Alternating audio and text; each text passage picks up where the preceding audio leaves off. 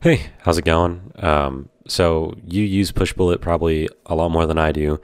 And so when I logged on, I needed to find my old devices and all that stuff. So if you want to delete your devices, just go to pushbullet.com. You got to log in, obviously, and then go down to devices and then select the device you no longer wish to carry on your Pushbullet account. Hit this drop down arrow and then select delete and then confirm the deletion and you should be all set.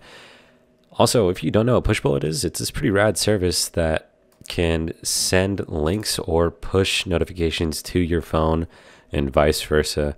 So if you're gaming or something and then you want to, I don't know, get notifications from your phone because you can't take your eyes off the screen, then Pushbullet can do that. Also, SMS texting, probably a bunch of information on here. I'm not going to show you, but that can do what Android Messages does. So just texting from your desktop.